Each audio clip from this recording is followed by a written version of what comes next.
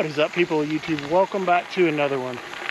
Today's episode is going to be a little bit different than the standard here at Back to Gravel Pack. I'm going to be talking about a product review today, which is not something I do a ton of. And every once in a while I try some products out, pick the ones I like, and I like to walk through them, tell you a little bit about them, tell you what I think.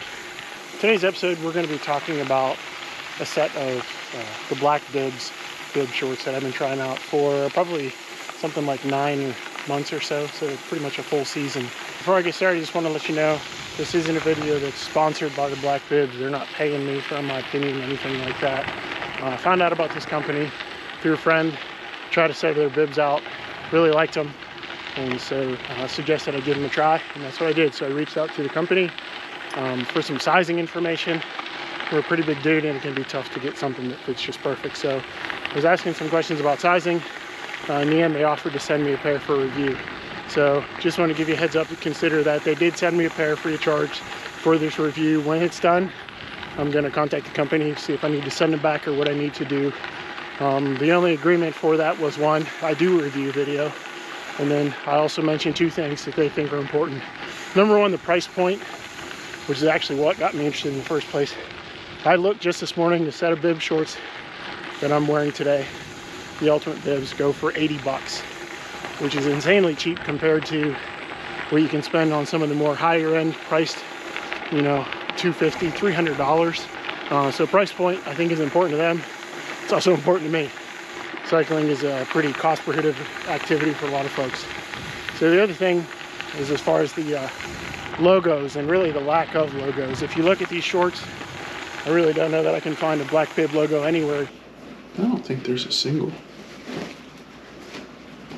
logo or anything anywhere. No labels. There you go.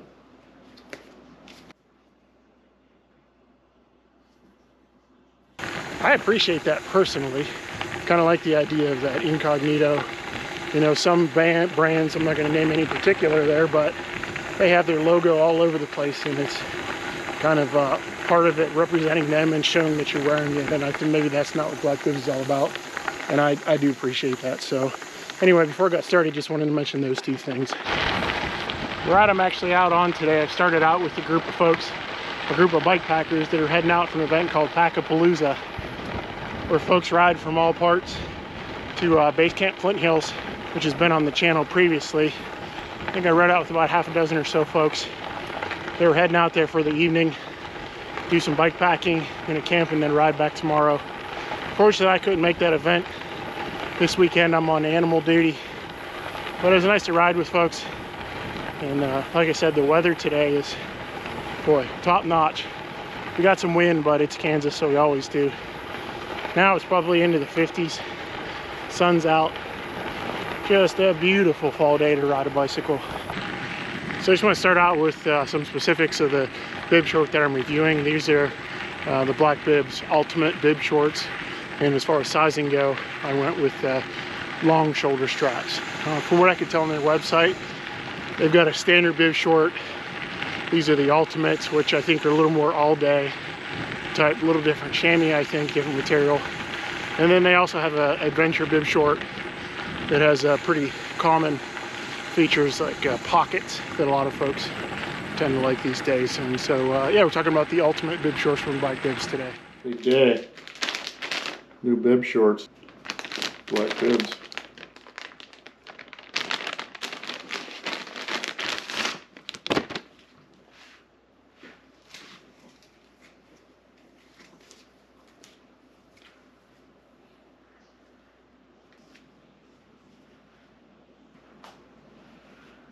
Pretty good thickness there. Seems like a pretty nice chamois. That's the money maker, huh?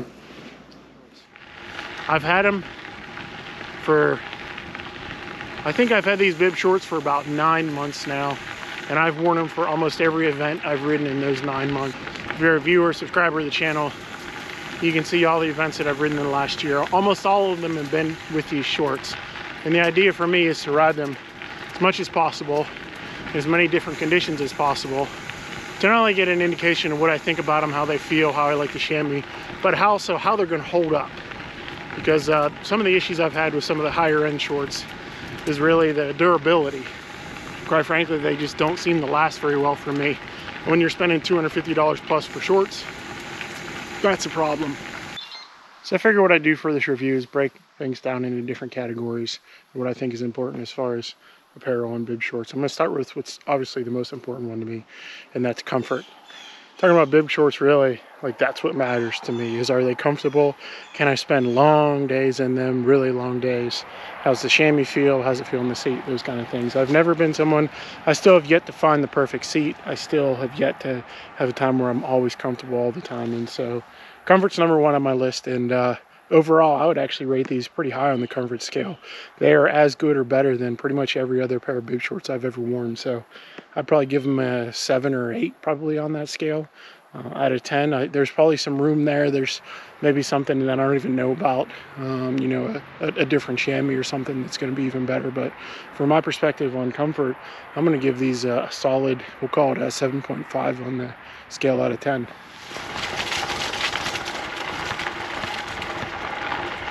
Second category I want to talk about is fit and sizing. As a big dude on a bicycle, that's something that can be pretty difficult. And this is probably the category I score them the highest out of everything. I'm gonna go with a 9. And the reason is they've got options for longer shoulder straps, normal shoulder straps. They've got inseam lengths that are shorter, standard, longer. They have tall fit. The variation you can get in the fit of your bib shorts through them was impressive. You know, and I reached out to them, talked about the issues I normally have with bib shorts and fit, decided to go with the long shoulder straps, and pretty darn nice. I'm 6'4", and normally if I get a set of bib shorts where the shoulder straps are long enough, the inseam and the bottoms are just too loose. And so this has been a really nice compromise of the two, really, the uppers fit and the lowers fit. That's why I score them so high. You know, if you're more typical standard size, average, it probably isn't that big of a deal. But the fit overall is nice because of the variation you can get. The fit seems fine to me for the sizing I got. They're tight where they should be, not too tight where they shouldn't be. Yeah, I've been impressed overall. So as far as fit, let's go with a 9. Got a few questions from folks about plans for the fall for us. We did that event in Salida, and then we haven't ridden a ton since. I think we kind of wore out our happiness on the bike for a little while. We did help out with Bad Aster last weekend, ran a sag stop there, and really enjoyed that. You know, kind of got the stoke level back up. So we'll see. I may, at least one of us may participate in the Maple Leaf Gravel, which is up in Baldwin City, Kansas, at the end of the month. So we may sneak in another event or two. Probably nothing too major because of our lack of fitness. But this is, to be honest, this is the time of year I love riding the bike most. Sometimes you kind of burn out on the year by now, but God, it's just so beautiful to be outside in the fall. Leaves coming down. Temperatures are actually enjoyable after a long, hot, miserable summer in Kansas. So I'm not sure what events we'll make it to, but wouldn't be surprised if we show up at 1 or 2 more this year. Next category that was probably important to mention is I guess we'll call it aesthetic. How these things look compared to other bib shorts. To be frank, I don't really care too much at all about this category. It's not something I value that highly, but they are a little bit different in appearance. I would give them a mixed score on this, probably a 7 or so. The aesthetic, maybe not for everyone. They do look a little bit different than some of the more common or typical materials you see in some of the higher end bib shorts. But again, for me, I'm gonna be honest, I could care less. I do like the idea though that it's not covered in logos, and you know, it's like a walking billboard kind of thing. So as far as aesthetic, that gets some credit from me because I like the idea. If I could wear no logos whatsoever, I think I'd be pretty happy with that. But and on the bib shorts, that seems to be the case. So we'll go with the 7 overall for aesthetic. Finally, the last thing I wanted to talk to you about with these shorts is construction, quality construction, and durability. How long they're going to last. And I got to say, it's, you know, hadn't been a year yet, but a lot of rides, including mud rides. I actually broke in. I switched to Brooks cambium saddles this year, which can kind of be a death sentence to shorts. They're pretty rough on it till you get those things broken in a little bit. With breaking in that cambium saddle, there are some small wear marks on the inside of the legs, but I think that's to be expected. I've been remarkably impressed for a pair of bib shorts. Not crashed there. I've been remarkably impressed for a pair of bib shorts that cost $80 as far as durability. I have seen no indication whatsoever as far as stitching, construction, anything falling apart. And I can say for certain that has not been my experience with other brands. Usually after a year, things are already starting to unravel a bit. I guess I would rate the durability and construction as the most pleasantly surprised part of these bib shorts. Kind of figure for a cheaper price point, you know, they look pretty nice, just wear down faster, don't last as long. But honestly, in the same stuff that I bought in the last year, as far as jerseys and you name it, jerseys, socks, you know, even bib shorts, other kinds of bib shorts, they're doing pretty well, as good or better than something I spent 3 or 4 times the amount of money on. And so I'm gonna give that, let's go 8. There's probably always room for improvement there as well, but pleasantly surprised for the price point, how these things are holding up. So we'll see in the next year if that continues.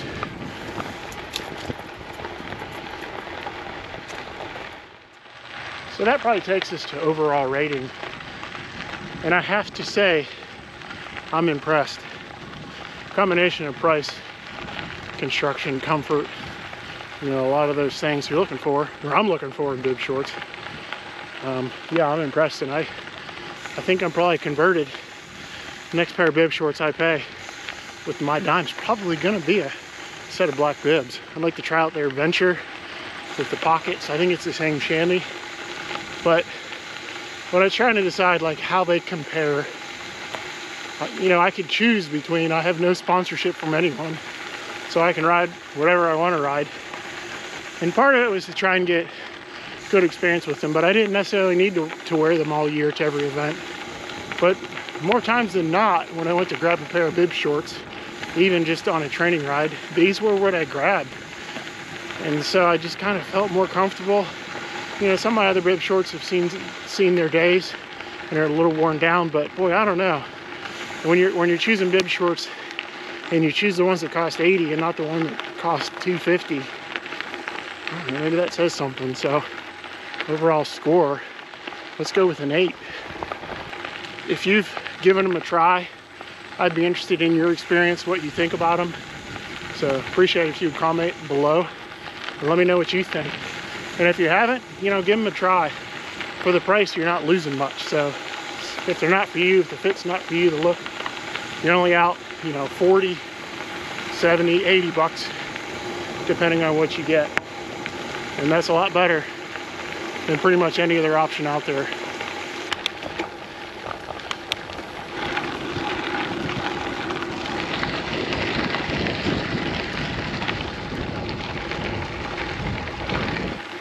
Appreciate you tuning in this week to this review.